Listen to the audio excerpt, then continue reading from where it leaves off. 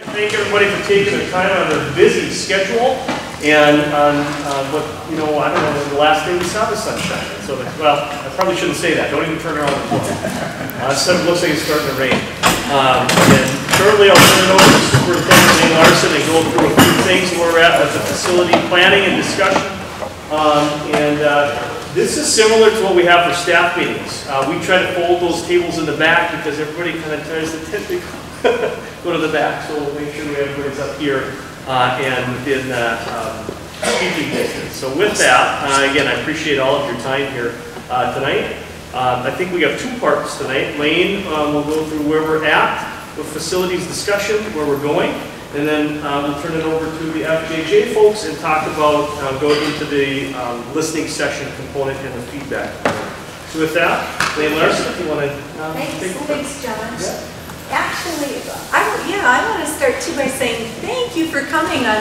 We do have sunshine again, and so I was thinking that we might not have a very large turnout, but I'm thrilled by this that you all came. So thank you for coming.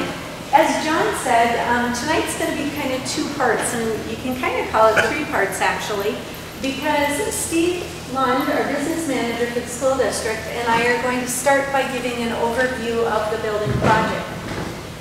Most of you probably know that I came in July, and there was a lot of work that had been done prior to my arrival. And so Steve is going to take you through the past 2 years. And then I'm going to take you through, since I've been here in July, and what the plan and the phases are as we move forward. When we're done with that, that'll take about a half hour. Then we're going to turn it over to FJJ, and then we're going to have just really a fun activity where you get to provide input as far as what you think the strengths of the district are, challenges for the district, and recommendations that you have for the district. So with that, I want to say thank you very much for being here. It's just fun to see this great turnout, and I'll turn it over to Steve. All right, thanks, Lane. Yeah. Okay, so first of all, can everybody see the screen pretty decent? I don't care about the people over here. But I just want to make sure. That's what I was thinking, Steve. Should we tilt it just a little bit? Yeah. Turn this thing just a little bit. Can you guys see it if it's tilted like that? Here, Can again. you guys see it over here? Okay. Good? All right. All right. So again, thanks, Lane. So what I'm going to do is I'm going to talk a little bit about what we've been doing. We've actually been at this for about 2 years now, doing some facility planning work, taking a look at a lot of information over the past 2 years. So I'll spend some time about that, and then turn it back over to Lane. Lane's going to talk about where we're going to kind of go from here. So, you know, I've been mentored by many different people over the course of my career, but I got the opportunity to be mentored by a gentleman by the name of Bob Gross last year. And Bob taught me that everything we do is about this moment in time between a teacher and a student. Okay? And whether you're here to be part of creating that moment or supporting that moment, never forget it's about that moment. Okay? So, while we're going to spend a lot of time talking about facilities tonight, keep in mind that everything at the core of what we do is about students. Okay? And facilities certainly are going to play a big part in that. So we're here tonight to share information, and we've got a lot of it to share with you. Okay? We'll go through as quickly as we possibly can, because we also want to gather some feedback from you tonight. Okay? Not only about Forestview, we want to hear about Forestview from you, but also about the entire district. We really need to kind of gain your perspective. So let's talk about the work that we've been doing the past couple of years. We've been doing a lot of gathering of information. A lot of information about our demographics in terms of our student enrollment, what we currently have and what we can expect in student enrollment over the next decade. We folded that enrollment information into our space, what we have for space to serve the students we have right now, and what we should perhaps be positioning ourselves for space in the future given our enrollment projections. And then we took the opportunity over an entire summer and scoured our buildings. A group of engineers plus district staff went from basement all the way up to rooftops and really dug into those things that we need to be attending to over the foreseeable future and maintaining in the facilities that we have. Okay, we started to put some numbers to that. We're going to go through that. But first, let's talk about enrollment. We would love to stand here and tell you that our enrollment is going to be that top line as we move into the next 10 years, but that just simply isn't what our demographic shows. What we do show is that over the next 10 years, we have about 3 different scenarios that could perhaps play out with our enrollment. It could be as low as about a growth of 261 students over the next 10 years, and that's the entire district, K-12. Okay? It could be a midpoint of about 473, a little less than 500 students over the next 10 years, and as high as about 700.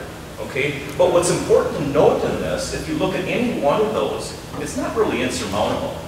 You can see that really, in any one of those scenarios, we have average annual growth of 1% or less. And when we've done a lot of this planning work, we've usually used that middle growth area and really kind of gain kind of that middle ground perspective. Not really aiming for the high or necessarily shooting for the low. Okay? So as we then folded that demographic information into our space and talking about the space that we currently have and then looking at it strategically to what we should position ourselves for the future, we looked at capacity, okay? And when you measure capacity for school buildings, it's not only just about classrooms and the number of kids you have in those classrooms, but it's also about the core and supportive spaces that you have in these buildings, such as the space we're in right now, the cafeterias, the media centers, the gymnasiums, and most importantly, too, our outdoor space, our playgrounds. So when you really take a look and carve all that up and determine what kind of adequate capacity we should have in each one of our buildings, you can see that on an elementary perspective, we're really tight. Okay, so when we look, and if you've been in our elementary schools, you can kind of see and you can feel that. So right now, based on our capacity calculations, we show that we have space for about 2,150 students K-4. Okay, right now we have current enrollment of about 2,450, about 300 difference of that. And as we look at that average, go back to that previous slide, using that average middle line, you see that we should perhaps position ourselves for about 2,625. So right now, just in our elementary spaces, we show a need for about 300 spaces for about 300 students. Now that can actually grow as high as nearly 500 using those projections over the next 10 years. Okay, from a middle school perspective, okay, we feel we've done a lot of things right out here. And one thing that we did do right was we built a daycare. Okay, so if you look at that average growth then from the previous slide, we can see that we should position ourselves for somewhere around 2,120 students in grades 5 through 8 over the next decade. This building has the capacity to be right around 2,200. So we're positioned fine from a capacity standpoint. And when you then move to the high school, you can see then too, from just solely a capacity standpoint, we're positioned fine there too. We have a lot of other things that we need to have conversations about relative to our high school, but from a space perspective, we're sitting just fine. So I talk about the space, the tightness of space that we have in our elementary schools. And like I said, if you've been in the elementary schools, you can really feel it, you can really kind of see it. If you haven't, it kind of looks like this. We've created spaces out of spaces in order to make room for individualized, growing needs and individualized and specialized learning, okay? We've also created spaces out of areas that haven't probably been used for learning over the course of time. We've moved learning out into the hallways in many of our buildings. They create spaces for that individualized attention that our students need. And we've taken what have traditionally been storage areas, and we've moved learning into those, which means we've moved our storage next to our boilers and in our basements. Okay? Our next project is a Pearson, in which we're going to have to probably create some learning space on the stage in the gymnasium. We're just that tight. So to kind of gain a perspective of, well, how do we compare? I mean, are we truly really that tight on space? We usually do a lot of comparisons with a peer group, and these are going to be districts that are similar to us in size. They're going to be in communities that are also similar to ours. South Rapids, Sartell, Wilmer, Alexandria, St. Cloud. You may recognize some of these because they're in our conference. We play football against them and basketball and compete against them from an athletic standpoint. But they're also our peer group. So when you look at comparison, and this is just that broad level square foot per student, just that high level comparison, you can see that based on MDE's guidelines, they say that we should have somewhere between 125 to 155 square feet per student of space in our elementary buildings. And not surprising, many of these districts sit in that 140 average, 135 to 140 average. That's kind of the middle of the ground according to the guidelines. But you can see where we compare at about 125. We're bookended between two other districts that are in kind of a similar situation that we are with Bemidji and Moorhead. And you can see what Bemidji is doing right now. And you can see what Moorhead's doing right now. And in fact, I just read that Moorhead's, not only did they break ground for the new elementary school, they're opening it this fall. Okay? So there's many districts across the state that are doing the very same planning work that we're doing to discover solutions that fit into their communities. Okay? Just like we're doing right now. Let's talk a little bit about the condition of our facilities. We talked about scouring through the basements all the way up to the roofs and identifying the things that we ought to be paying attention to from a maintenance perspective in the foreseeable future. But on a big scale, our district, we're a large district, okay? We're the 5th largest district in outstate Minnesota, educating about 7,000 students pre-K through 12th grade. But we're big geographically too. We're 516 square miles. We educate these kids in about 12 buildings, and we care for 1.2 million square feet that sits on about a half section of property. When you look at those 12 facilities from an age perspective, you can see they travel down from the oldest one being in 1929 all the way down to the newest one that we're sitting in right now, constructed in 2004, being Forestview. And what's interesting to note about this, remember this is the course of nearly a century of time, okay? But what's interesting is when you follow the pattern here, you can see that in our community, we have replaced and added buildings about every 10 to 15 years. You can see that step. Until we got to about right there. At which time we constructed the high school in 1968 and took a 35-year pause before we constructed the building you're sitting in right now.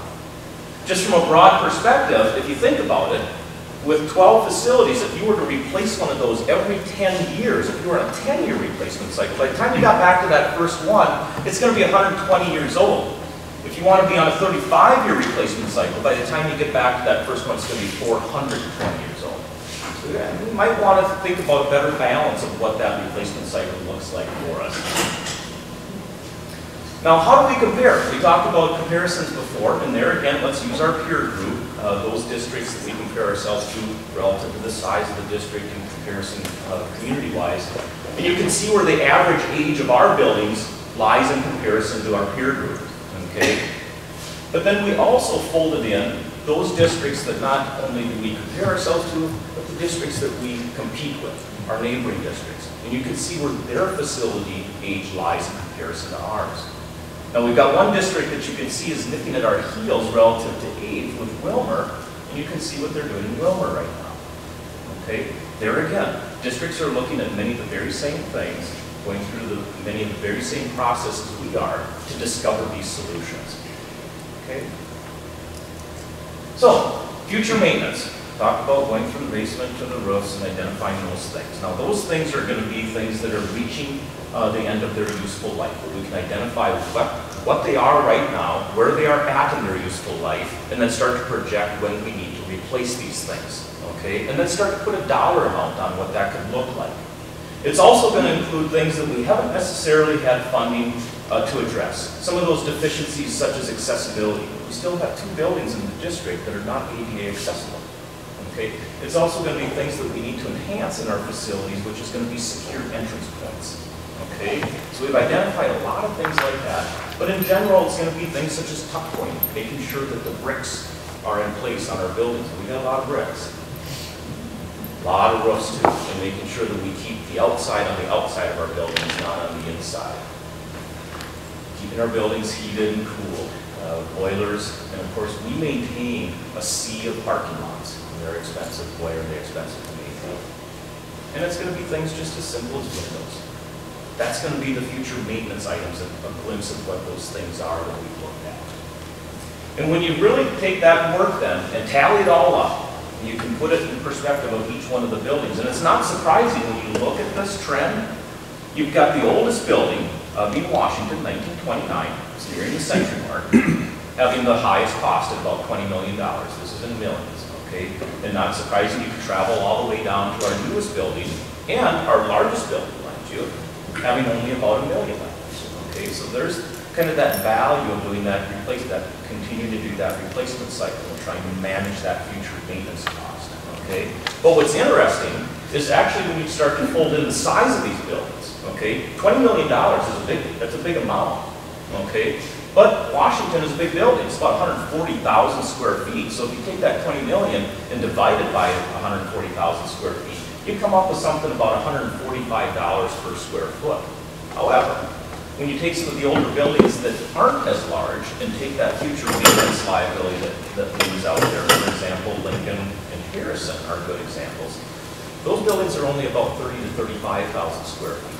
So when you project out an $8 to $9 million liability for future maintenance and divide it by that amount of square feet, you can really start to paint a different picture when you look at that trend. Okay? And when you start to near something around 240, 250, you really start to inch yourself closer to replacement cost. Now that isn't the only thing that you're going to want to take into account when you start to develop a strategy for your facilities plan, but it should be probably something that you take into account. Let's talk a little bit about Forestview. I don't think we thank our community enough for investing in this building. We feel that this building is just a wonderful marriage between efficiency and effectiveness. And effectiveness meaning the opportunities that exist out here for the students in grades 5 through 8. My kids went through it, okay? I can't imagine them not having the opportunities in the team areas and the grade levels all 4 years that they were here. I couldn't imagine that. So we're just so thankful that we've got it. It's a wonderful treasure for us. And we feel it's a wonderful treasure for our community. A demonstration of that is the use that this facility gets. The demand on this facility is enormous. This is a glimpse of what that looks like from a scheduling perspective. We grab the calendar, the scheduling calendar from February, and it's plumb full, 7 days a week. Okay? So a community asset like this should be used, and we're thankful to have it and be able to offer its use to our community. But we have some things to address, no doubt. Anybody ever drop or pick up kids off out here? I know I did it for 4 years, and it tested my patience, okay? So we know that that's on the radar. We know there's a fix out there. It's going to have some dollars attached to it. We haven't had the ability to do that because if we're going to do it, we want to do it right. And with the amount of money that we receive each year to take care of 12 facilities, we just haven't been able to pull that off. But it's time. It's time to do it. Okay, so we know we need to address that drop-off pickup, certainly.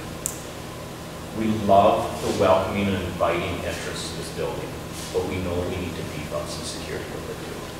Okay, so that's another thing that's on our radar screen relative to Forestview. Those things that, while the building is still fresh and it's still new, there are some things that we need to attend to out here. So as we begin to put all of this information together, we begin to look at things strategically. Okay, and imagine what some solutions could be. And in that process too, we discovered some opportunities. And our discovery isn't done yet.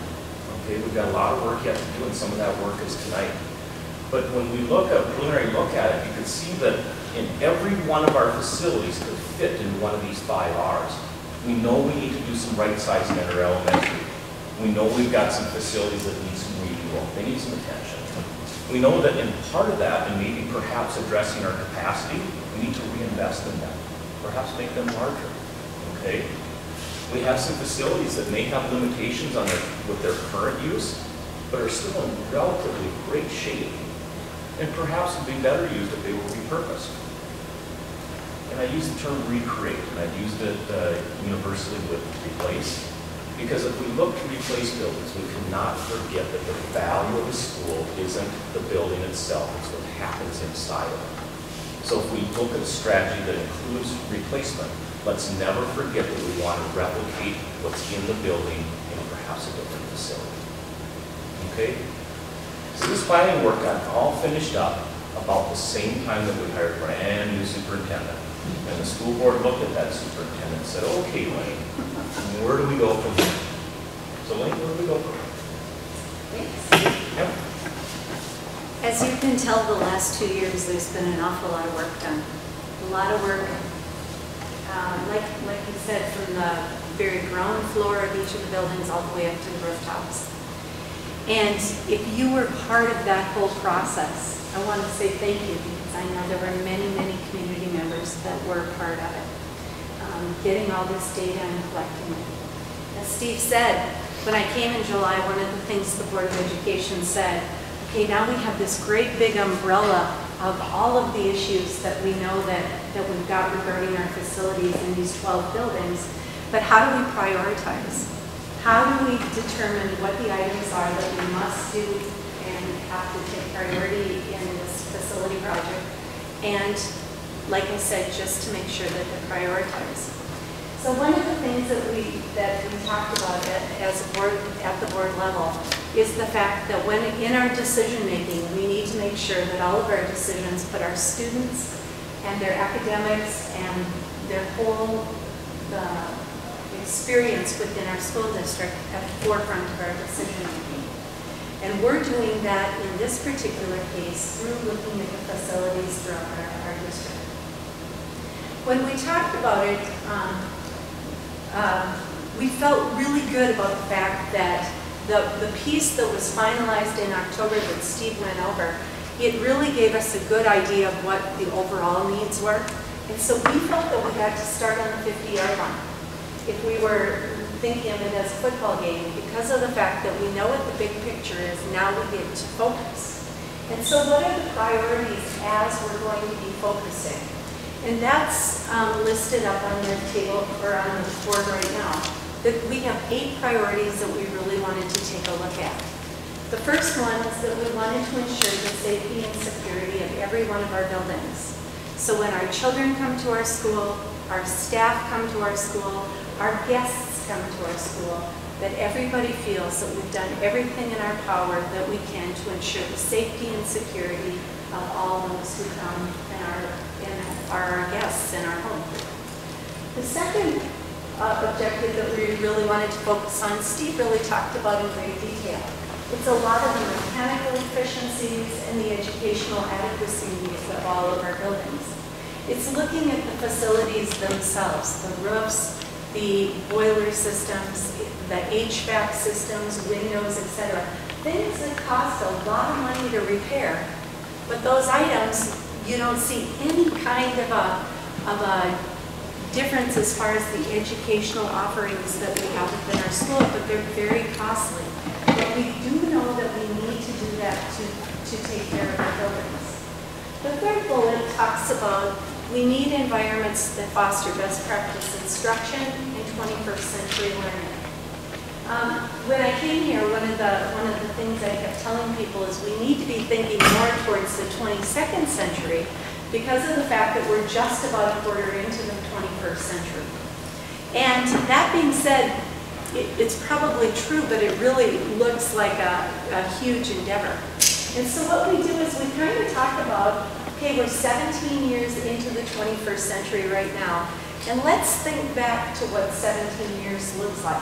What kind of changes have occurred in education? A lot of things. We now have new standards, we have new core standards, we have new best practice instruction for teaching the standards in each of the content areas.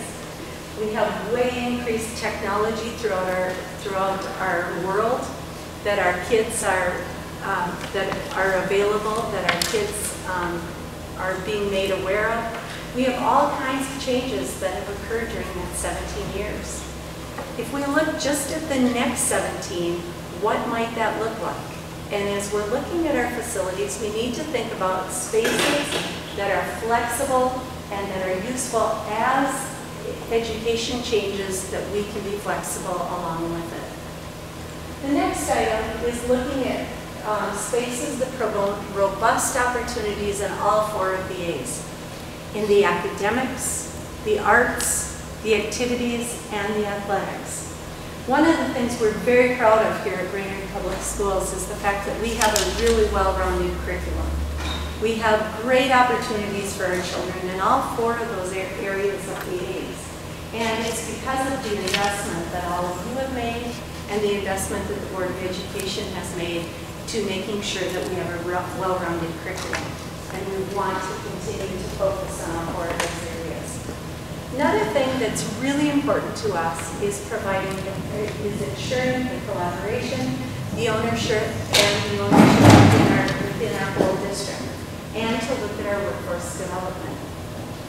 I want to talk about the first two terms first, because we know that any time that you're going to make something great happen, whether it's in a home or if it's in a school district or in a community, we're much more effective if we're working together. When I think about a school, I think about the fact that I want our school to feel like a home to everyone. That when you come here, like on an evening like tonight, that you don't want to leave. That you feel welcome, the school climate, the culture of the buildings, they're warm, they're enduring, and it feels like home. And that's what schools should feel like. When kids come there, that they always feel safe, that it feels like that place where we're working together. Steve had that really nice slide tonight, I liked it, showing how busy Forestview is, just in the months of February. John was telling tonight, he said, this building has just been used for everything this, the month of May and how it's useful. That's how schools should be. We should be promoting our children in every opportunity we can, inviting the public to come in and to use our buildings because they belong to everyone. So we want to ensure that collaboration and that ownership in our buildings. One of the other things in this bullet, though, that we really want to take a look at, and we had a wonderful opportunity to visit with chamber members during 2 of these listening sessions. And one of the things that we really know is an important piece in this collaboration is that our K-12 system collaborates with our public, but also with our college that we have right here in town. And one of the ways that we can do that is through all of our career and technical education offerings. The chamber today, we talked extensively about the need for developing our workforce. We as a school district are responsible for making sure that our children have the opportunities and that they're given the skills and the strategies that they need to be successful and contributing citizens when they enter the workforce. We also want to make sure that we're giving them what they need to be successful when they go to CLC and are able to extend their education into a field that is part of their passion. Or we need to make sure if they're going on to a 4-year college or to the military that we are giving them what they need to be successful. We know that we graduate the best and the brightest students in the nation. And we want them to continue to be here or to come back home and to help to move our community forward as we move forward. We also, one of the bullets that we have here is visionary technology integration. We talked a little bit about it just a minute ago about how technology has changed our world. Just in the last 17 years is what I talked about it before. But I think about it when I was in school, there weren't even computers that we were able to use at that time. And yet now look at all of the technology that's out there that our kids are around.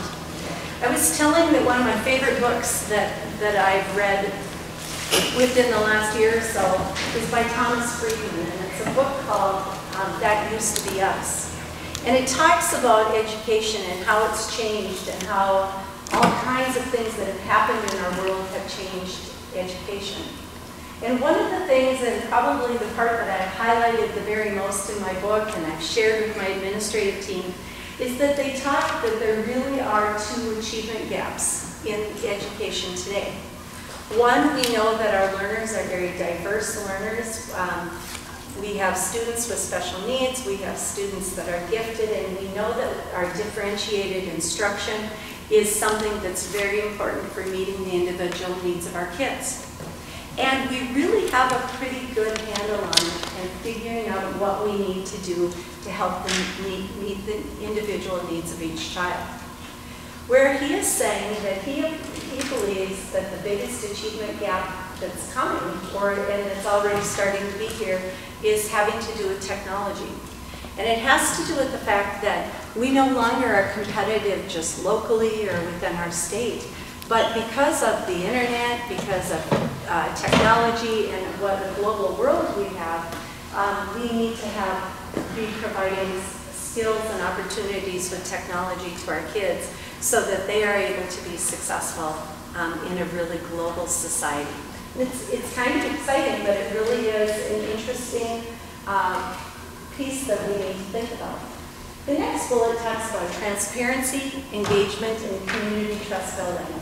And one of the things that we've had so much fun with is coming out to meetings like this, going to civic organizations and hearing from the public about what you believe are the strengths of our school district or our individual buildings, and also what you believe some of the challenges are as we move throughout this century, and what kind of advice you would like to give the decision makers in our school district as we're pursuing some kind of a plan for the facilities. And the next bullet that we have on the sheet, the objective is always making sure that we provide the highest quality educational opportunities for our taxpayers' generous investment. I know that in the last district I was in, this was an area that we really focused a lot on. And I remember that was always in our decision making when we were talking about it, that we need to make sure that, because we know that any time you invest in some kind of a building project for a school district, it really is giving from your heart, because it is a very, very generous giving to the school district. And so we want to ensure each of you that we are going to provide the greatest opportunities for our kids in all of these areas as a result of that support for our school district. So how are we going to do this? These 8 objectives are extensive. So in November, I brought forth a plan to the Board of Education where I felt that there were really 6 phases. 6 phases for getting us to our end product. And I'm going to go through each of these individually, but I'll just highlight them real quick. The first phase is an extensive communications plan from the day 1 all the way through the duration of our district. Phase 2 is stakeholder engagement by holding internal and community listening sessions. Phase 3 is some potential surveys and assessments that the board may look at. Phase 4 would be bringing all of the information together, bringing together a recommendation to the Board of Education, and having the board decide what the project scope would be, what the options would be, and what the alternatives could be. And then they would make a decision that we would be moving forward into Phase 5, which is the non-referendum election process. And finally, if we have a successful bond election, it would be a comprehensive construction management services. How would we move to transition to do the work that we're looking at in district? So let's take them individually. The first one, Phase 1, is an extensive communications planning. We really have 2 objectives. One is to always communicate the vision for educational achievement throughout our district and what it is that our children need to be successful.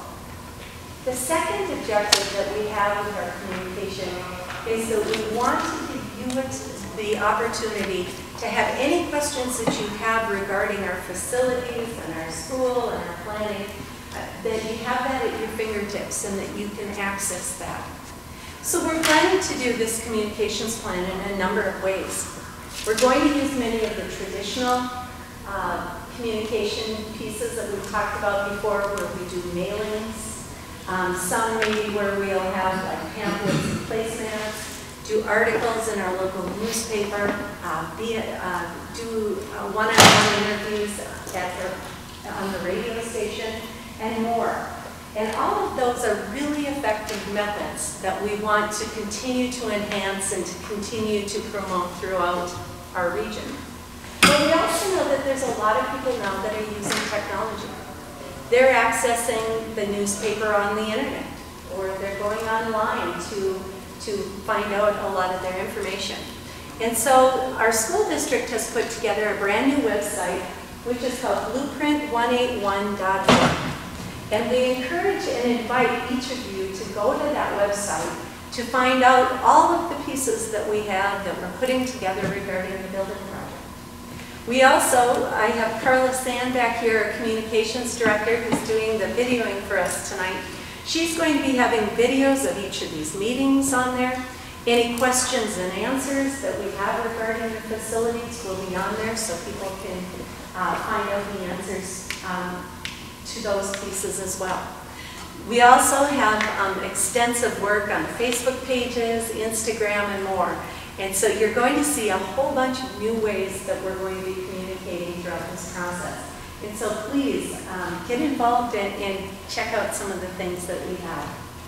The second phase that we have is talking about the stakeholder engagement. There are two different kinds of listening sessions that we feel are incredibly important. When I came here and I saw the umbrella project that had been done over the course of the last couple of years, the board said, you know, where do we go from here? What do you need, Lane, to, you know, as we talk about this building project? And I said, I need to hear from the people. I need to have that one-on-one contact, the one-on-one opportunity for people to give input about what they think is great about our district and where we should go. Because the one thing that we want to do is when we do go to the voters, we want to make sure that we have a plan that everybody thinks is the right plan for the school district and that we're all working together towards that same plan. And so we've been doing what we call these listening sessions that you're at tonight. We've done about 60 of them within our school, education-based listening sessions with our staff members that we have, our teachers, our administrators, our support staff, and many of our students. I know even when I've been doing lunch with Lane lately, I've been adding a couple questions about the facilities for the kids at Forestview. Was the last one that we did a few weeks ago. And it's just awesome to hear the great results that the kids, the staff, and everybody are sharing. We've had about 60 of those meetings between February and right now, and that's something that we're going to continue to do. What we're doing tonight is the second part of this, our community stakeholder listening sessions. This is an opportunity where we get to hear from you. We get to hear from our school board, from our parents, civic groups, our community partners, our neighborhood schools, our community members throughout, to hear what you believe that we should do with our district, and to give you this information that we're talking about today. The third phase that we have, that we're moving into, is really a phase where the Board of Education gets to make their decisions based on what they need. Before they can put together a plan and decide what they want to move forward with, they may have some additional questions and need some additional data. And so some of the opportunities that they may choose to do to gain more feedback and more information are some of the following that are up here. They may look at some public polling, or they may do some surveys of probably hundreds of families throughout our school district. There's a number of different ways that they do that now. Sometimes they'll do a telephone survey of several hundred families. Sometimes they'll do an online survey that people can fill out. Sometimes they'll still do a mailing through the United States Mail. And what I have found in the past is that sometimes people prefer that. Because for some, coming to a night meeting might not be ideal, might not be able to make the schedule. Or sometimes people just really want to be more anonymous and not vocalize things publicly, but they still want that opportunity to share what they're thinking. Some other ones that the board may look at is a voter profile analysis. They may decide to do an update on the demographics that Steve talked to you about a little bit ago. Because when that demographic study was done, it was about 2 years ago. And we've now had 2 more years worth of births within our school district. And so we can see if the demographic data is following that trend line that he shared with you. Is it higher? Is it lower? How does that work? And so we may get to a point where we want to just reaffirm that the demographic study is what's been projected in the past. Another one that I think is kind of fun is the GIS mapping, where the school district can find out where the children are being born within our school district. So if we do add space and resize a particular building, we're sure that it's the building where the growth is happening, that that's where the enrollment is going to be increasing in that area. And we certainly want to make sure that we're doing a very extensive overview of the district financial situation, different funding sources that we have both within our current budgets right now, and looking at some alternative ways of funding some pieces alongside with a bond referendum to make sure that we have the best financial picture that we can possible, and to communicate what the plan is that way. I know that Steve and I have met many times already talking about the financial review of our current budget within our district and how that could look, and what funds will address roofs, what funds will address health and safety issues like the security and some of those types of things. Phase 4 then brings all of this information from Foster Jacobson Johnson, Woodset Smith Nolte, and Crow Sanderson, all the information that they're collecting for us.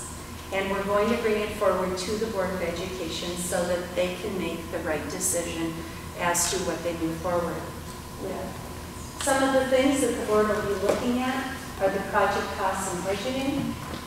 They could be looking at quantifying and comparing the operating costs and what some savings would be. For instance, if one of the buildings needed new windows and that would help the energy efficiency in that building, what kind of savings can we do by doing some of the mechanical efficiencies that Steve talked about? Also, the board will look at what are the plans for the existing facilities. In some cases, they may look at potential site selection. If we're feeling like we're busting at the seams in some particular area and we need to look at some additional property acquisition. We want to look at an extensive financial analysis on what kind of an impact this would have to our taxpayers. Because we want to make sure, once again, that everybody feels that what we move forward with is the right plan for our district and that our community can support it. We also want to identify a project timeline and what some of the project costs are. And if we pass a referendum, what would the transition planning look like?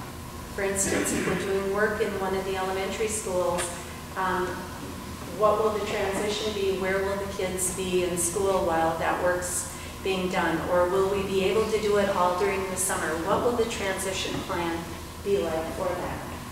So the Board of Education then will take all of this information. They're going to get binders full of information to try to come up with the best decision to move forward into phase 5, and that is the bond election process itself.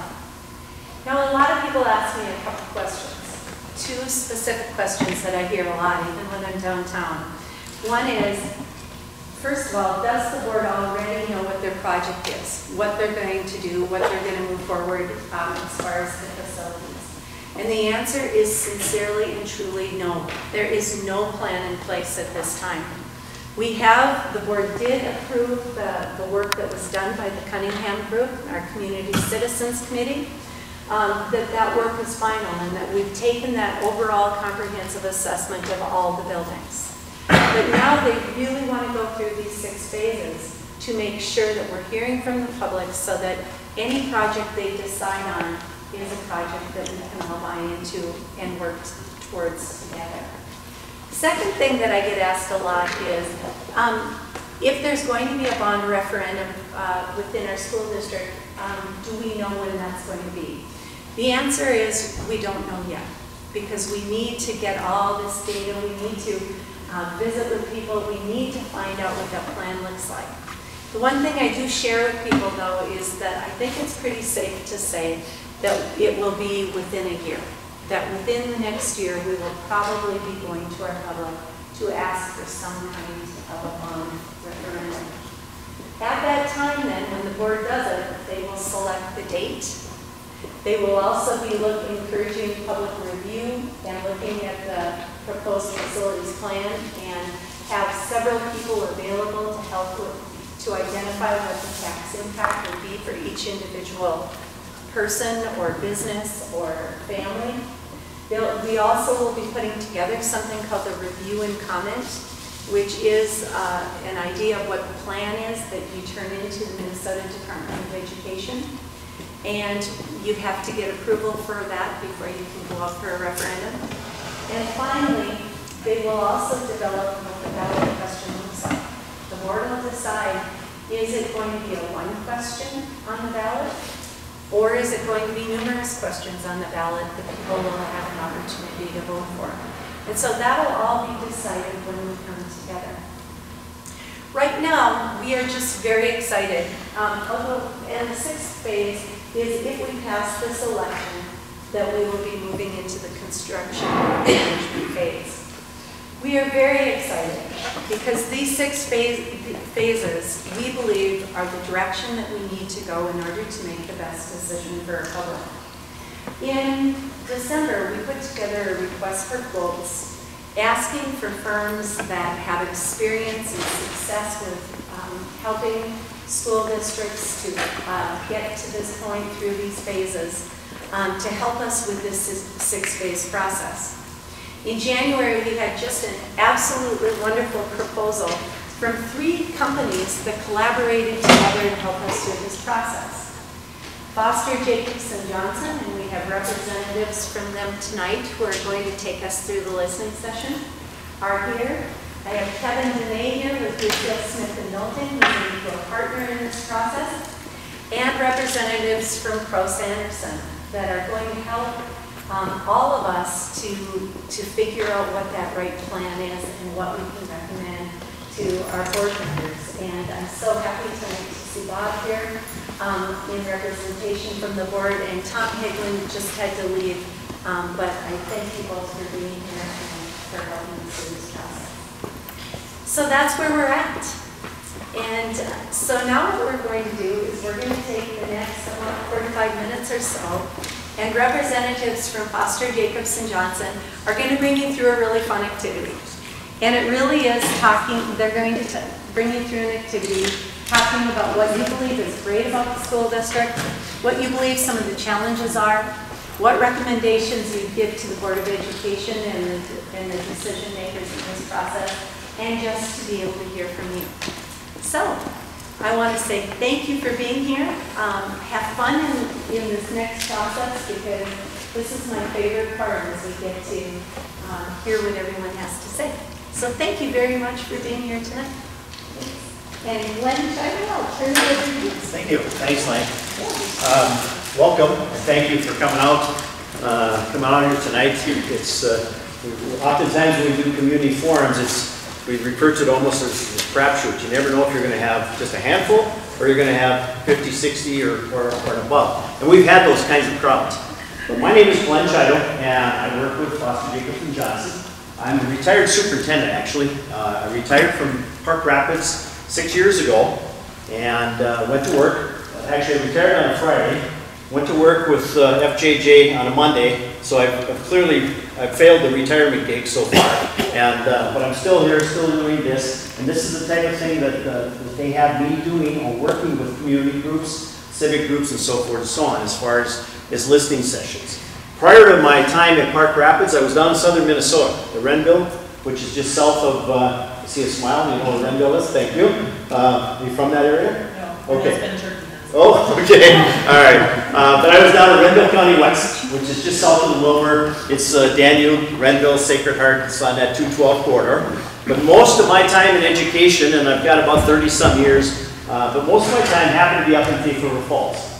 And that's where I taught and coached, and quite honestly, through my career, I was actually in a middle school for many, many years. I was an assistant principal. I was a teacher first, assistant principal. So I've had some time in a building just like this. Before I go too much farther though, I'm going to let my son introduce himself here. But this is my boss actually, and I'll let him get a little bit of who he is. Good evening everybody. I'm not nearly as long-winded as Glenn. Dave Bergeron. I'm one of the principal owners with Foster, Jacobs, and Johnson.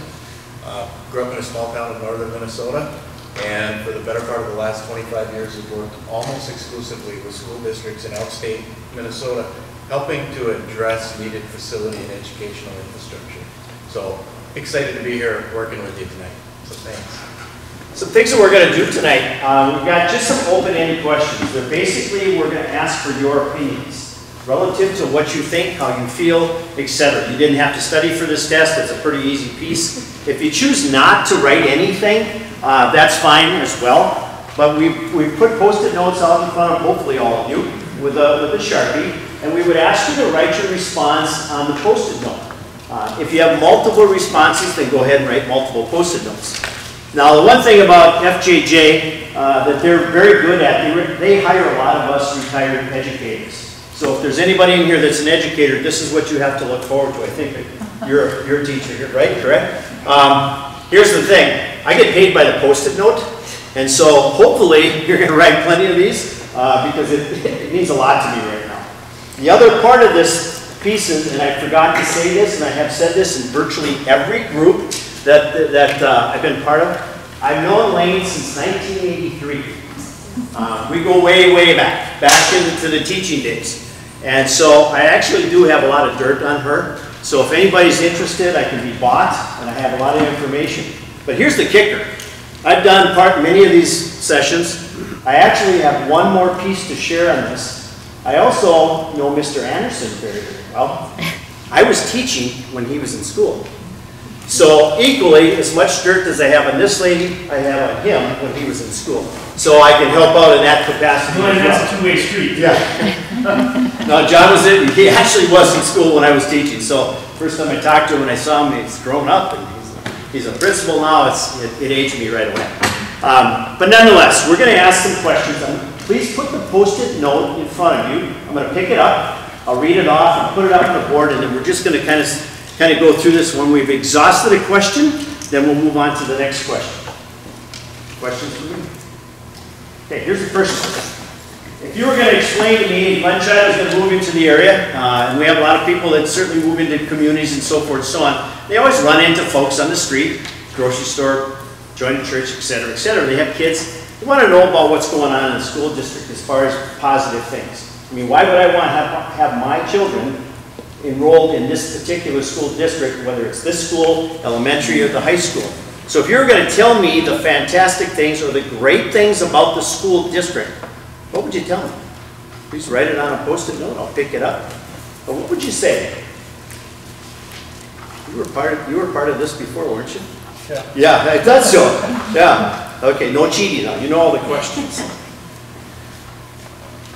What would you say? And if you hear something and you think that's your idea, write it again. Yeah. Because we look for kind of trending in these as well. Just put it out in front of you. We'll pick it up and.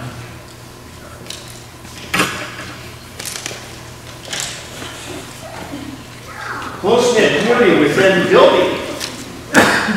World-class education in Brainerd. Wonderful teachers.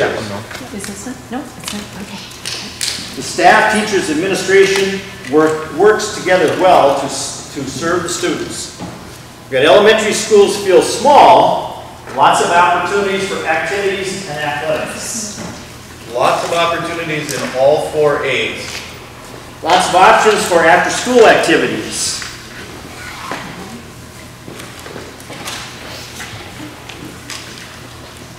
Quality schools, quality community, collaboration, quality staff. Teachers who care about kids beyond the classroom. Middle school facility and teams. Various activities, extracurricular to involve students. Caring staff, varied opportunities for students. Teachers and staff who care for their students. Smaller school, lots of opportunities, academic, etc. Anything else? Yeah? Uh-oh. Sorry. Teachers who go out of their way to enrich students. Thank you.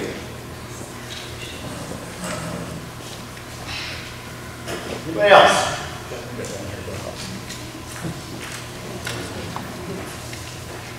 So many opportunities available for students.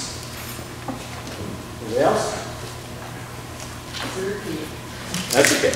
Lots of opportunities for academic, athletics, extracurricular. Okay, and if you think of something later, we can add to this. This is not a one and done kind of a scenario, but let's move on to the next one. Let me read this one first. Encourage parent involvement. Working in Grafton, North Dakota, it's one of my many stories. After 6 years, you get plenty of these because I've worked with students and community groups and teachers and so on and so forth. We always ask pretty much the same questions. Grafton, North Dakota group of high school students, I said, okay, now we're going to flip the hourglass over, meaning positive to my mind, positive to challenges. Not a student in the room knew what an hourglass was. Everybody had big eyes looking at me and said, okay, folks, let's go to the other one. So challenges. And every district has them. Nobody's immune to this piece. What are our challenges that we also face, maybe in the school and or district-wide, whichever you choose to rank it. But what challenges do we face? That's awesome.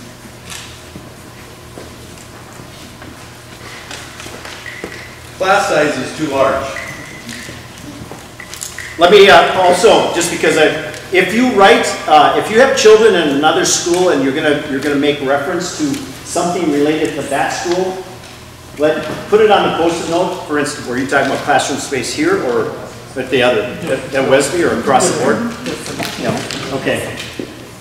Large geographic area.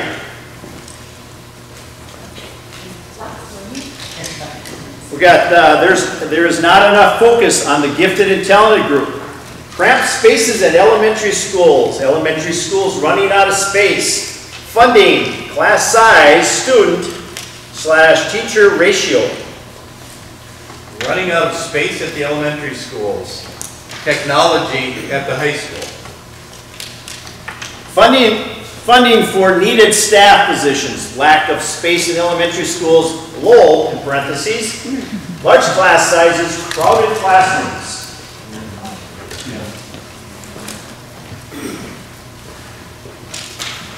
Lack of cultural diversity in staff and students. Population increase, we build schools. Population decrease, we sell schools. Need more foreign language offerings. Gifted and talented by class versus one large group for all class. Aging buildings equal higher maintenance costs. Gifted education beyond elementary. Got elementary school buildings too small. And then a second one on here, technology not up to date. I've already read this one. This is the diversity one. Anything else? It is so small in Riverside. Anybody? Anything else? All right, let's jump to the next one. Here's an opportunity for you that we think that potentially you might have a career in this area. And I say that because we have the media here tonight. But if you were going to write the headlines for the newspaper 10 years from now, what would you want it to say about the Brainerd school system? If you're going to write the headlines for the newspaper 10 years from now, what would you want it to say about the Brainerd school system? Now we get you. If you do a really good job, we'll submit it to the newspaper, resume, who knows. What would you want it to say?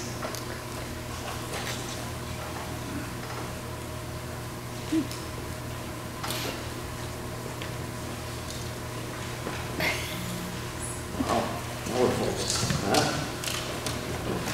Gavin? I meant to put school at the end. Great community school. That was it? Okay. Brainerd scores high in achievement tests.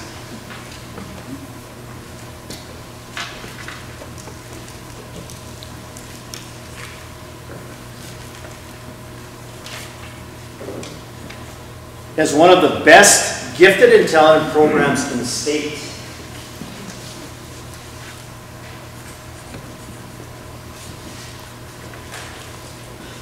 Great improvement within the district in technology, spacing, and education. Foresight and planning helps meet needs of all students. ISD 181 model for community involvement, workforce development. Prepare students for college or work. Brainerd schools produce community leaders. School updates more than meets population increase. I don't know if anybody in this room has a high school student, but I had the luxury and the opportunity to do this exact same thing with your high school students. A group of, I think they were juniors and seniors, or for the most part, they were phenomenal. I'm not just saying that they were great. They were fun to be around. They were respectful. The one thing, though, that's always interesting about kids in high school, we always do it with high school students, is they really don't have an adult filter, so they really tell you what it's all about. And they were really, really good. So we had a great session with them. We got a lot of good feedback from them as well. Brainerd among top schools again, and then in parentheses, graduation test scores. Anything else?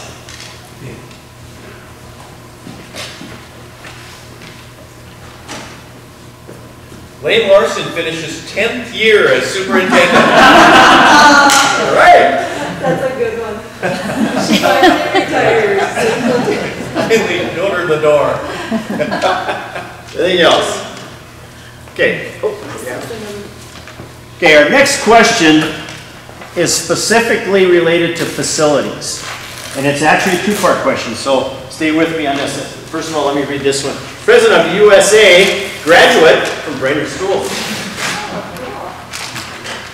Okay, this is basically a facility question. So if you're familiar with any other building along with this one in the district, please again identify this if you have a response. But if you were going to suggest any ideas relative to improvements and or updates, if you will, to help enhance the education of our students in the district-wide, what would it be? Facility now, talking about facilities. I'm going to break it in. Let me tell you what the second part. The second part, we're going to focus on this building right here. But if we're talking district-wide, suggestions from you that if we were going to improve and repair or improve a building that you're familiar with that would help enhance the education of the students in that building, district-wide, what would it be? And again, we'll get to this building here in a second, but this one is just a district-wide one first.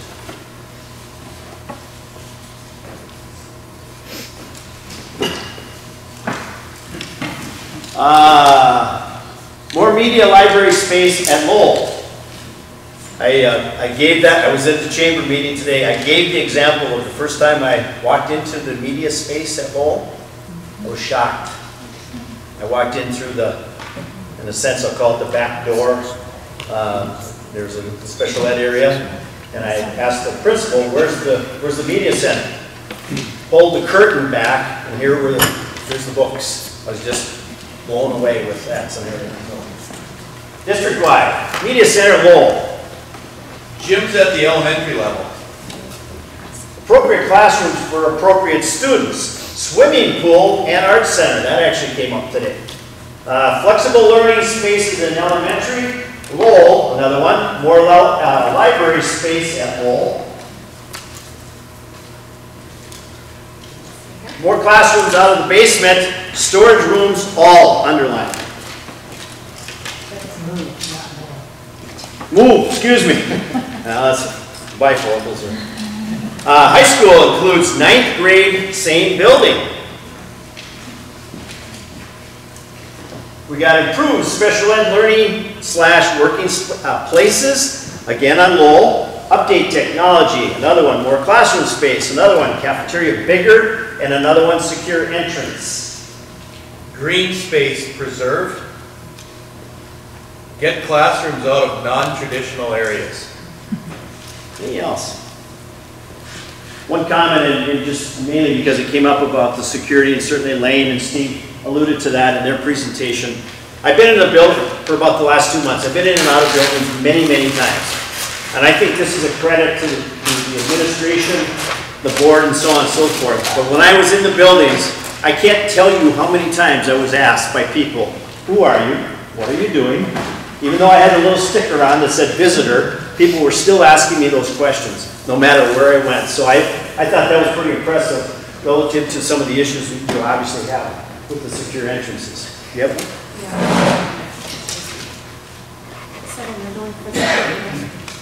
Is this one for the district-wide? Sure. More, sure. More buildings, more environmental friendly. Oh, got one. Okay, here's the second part of this. Same, for the most part, the same front part of it, meaning improvement, repairs to enhance the education. But now let's focus on this building. What would you suggest or recommend? This one goes to our last one. All schools drop off to pickup areas. But now we're going to talk about this building. What suggestions would you make, comments relative to help to improve the education piece here? Repairs or improvements?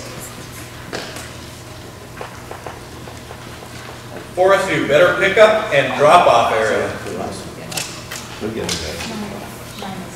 Oh. I'm slow, sorry.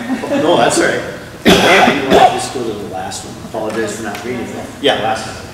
What else? That one? Take advantage of Forestview forests and green space for educational experience, and in parentheses, outdoor classroom.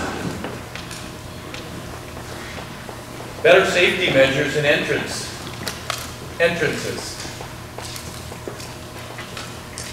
Drop off and pick up. Improve. Boy, this is shocking. Improve drop off and pick up at Forestview. Okay, John, no fair. You can't be writing anything, John. He did that in high school too. He's always trying to cheat. Cool. More use of space between wings, enhanced with trees and garden. Anything else? No? Better supervision for hallways, pod areas. Anything else? Auditorium. Community center with Baxter. Anything else? Yep.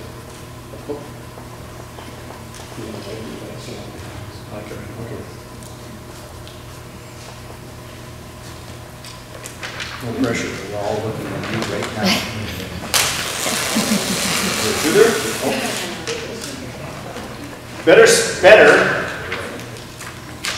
Better, oh yeah, isn't that the truth?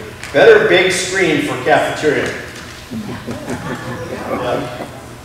I came to deliver the results to the staff, and as John was kind of alluding to, the staff all sat right up there. I was up here, and I had to get up next to the screen just to be able to read it. I couldn't figure out, was anybody even going to be able to see what I was, that was difficult, for sure. Especially there was a little sunlight coming through that particular day.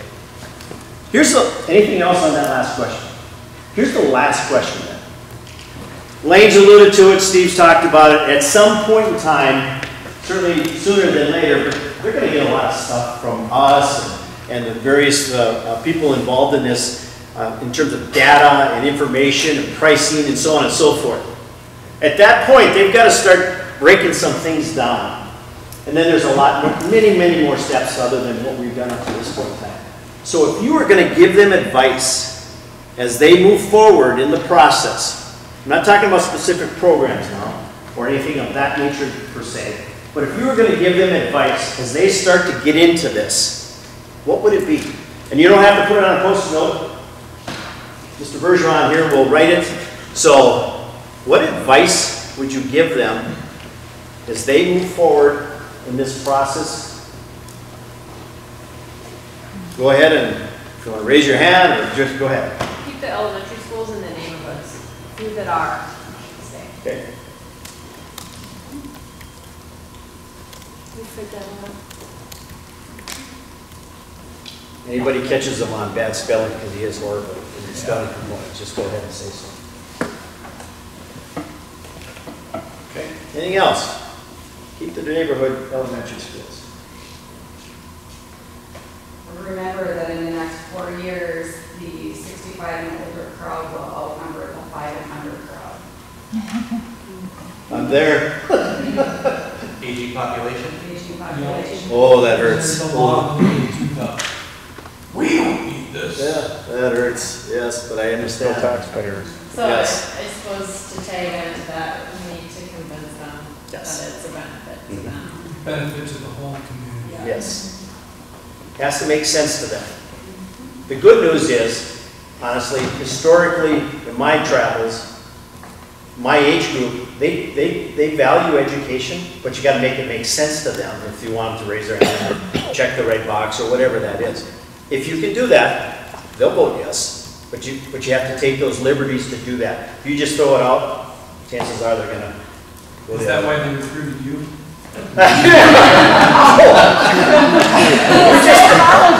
We just met.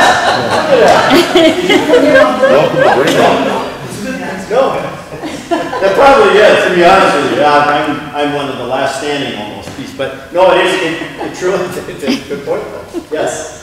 Also to tag onto that is explaining the technology side of Yeah. some of the things, because there's, even between me and what my kids know how to do, is huge between them and what my parents know. Yeah. I have a senior grandson who lives in Monticello. I call him all the time because he's well into this and I have no clue how to do half of what needs to be done. Anything else though? You're good. Yeah.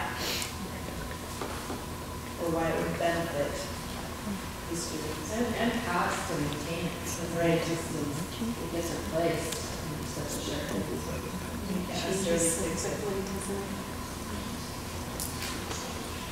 Separate your wants and needs. Separate your wants and needs. Okay, anything else? Yes. I would say continue to be transparent in what. Transparency, Yeah. you bet.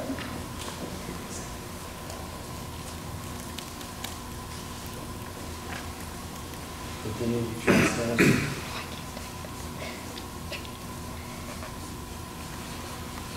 Okay? And also view this as an opportunity. I mean,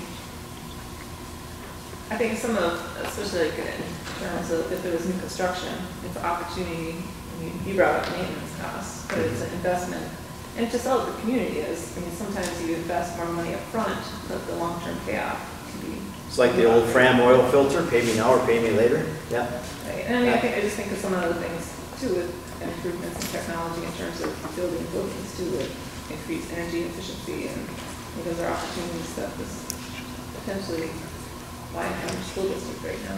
I've often thought, oh, again, over the travels, that all of us or most of us either own a home or own something that you have to maintain. So if you can somehow provide the information to show that piece that you're worried about, whether it's your house, your car, or whatever that is, it's no different here. You've got to maintain it. You've got to hang on to it and make it work for as long as it can.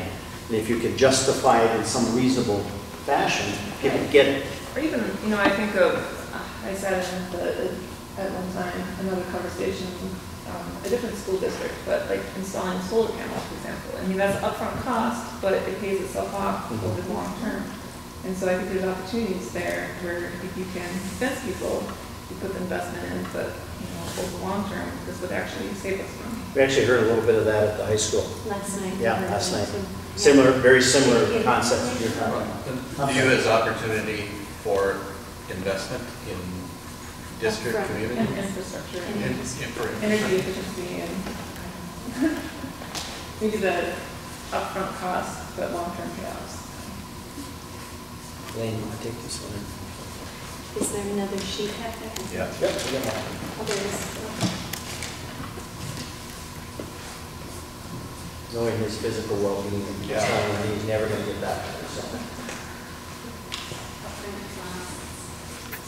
Return. Does that make sense? View as opportunity for investment, upfront cost versus return. Okay. Anything else? Yes? What about more student input? More student input? Okay. Yeah. Again, we have met over, again, in the time I've been doing this, we've always met with usually high school students. I know in a couple cases, in a couple districts, we end up meeting with some middle school kids. I know Lane has had some meetings with middle school students, and so not in the sense of a listening session like this, but having, taking some feedback. Yeah.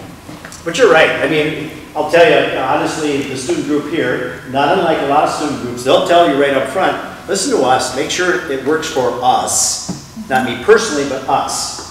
And put students first, et cetera, et cetera.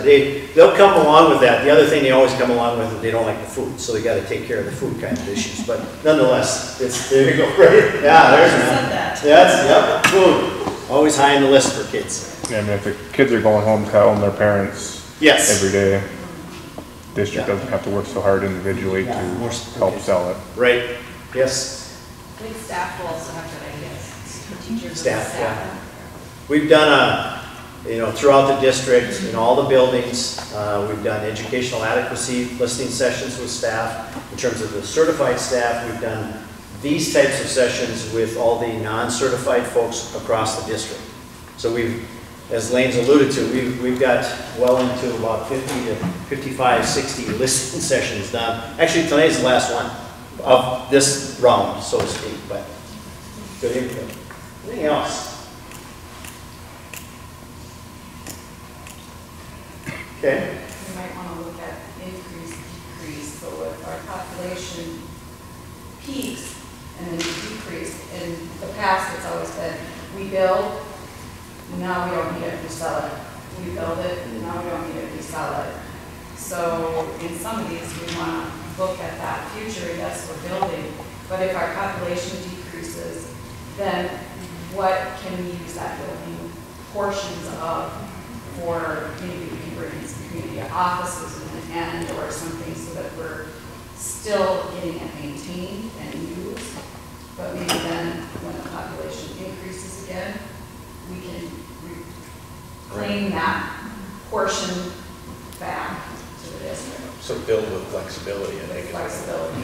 Does that make sense? Yeah. Because even in the beginning where we showed all the different schools, there was one that wasn't even. Edison was built and sold within there. Yeah. And sold, Yeah. I think, all along the time right now. Yeah. And then, and I know Steve and Lane and the board certainly this whole demographic piece. It's so essential to the long range piece to understand, do you have it? Yeah. Don't build it and then the day shall come. You never know that. But do we have it? Does it actually show that? And I know that they've spent a lot of time already looking at those kinds of things. But it's important for sure. Because there's always community offices that are looking for a place to be. And some of them are in church basements, some of them are, so there is that if our population does drop off, then maybe we can pull it in that spot for 4 years. Anything else? Any other ideas or advice, if you will? Any questions for us or for Lane, school board members that are a member of us here? Any questions across, or Steve, that you may have at this point?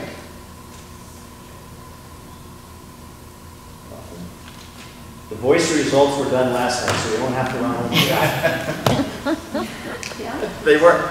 So we're pretty much in that second stage of the 6th phase? Correct. We're in the second phase right now. We're collecting the information.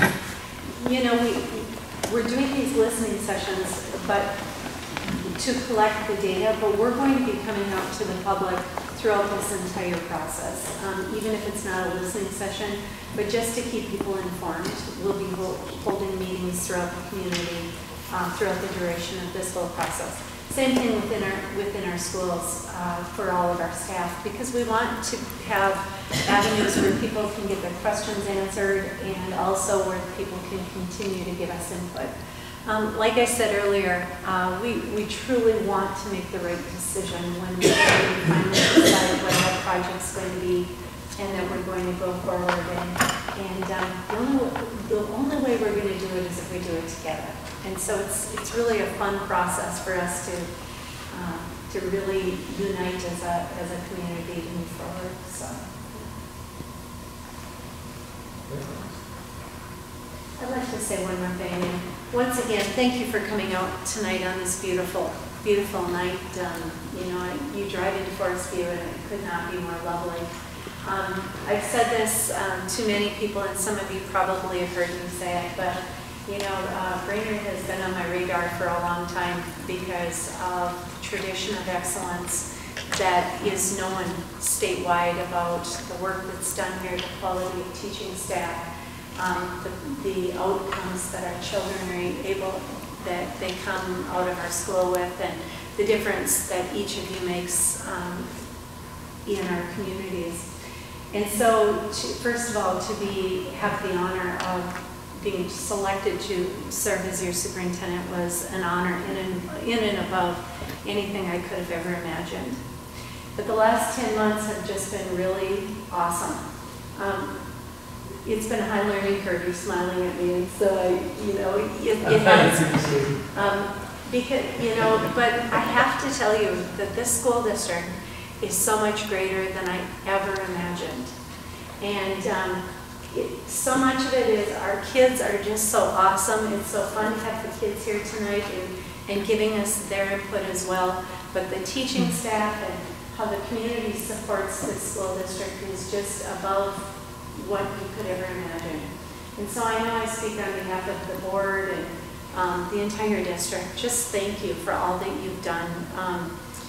This is such a great place, and it's because of all of you and everybody working together to make it what it is today. So thank you for coming, and we look forward to lots more collaboration as we move forward. You could just leave the stuff there. We'll pick it up at the end. We'll pick it up. Yeah. Thank you.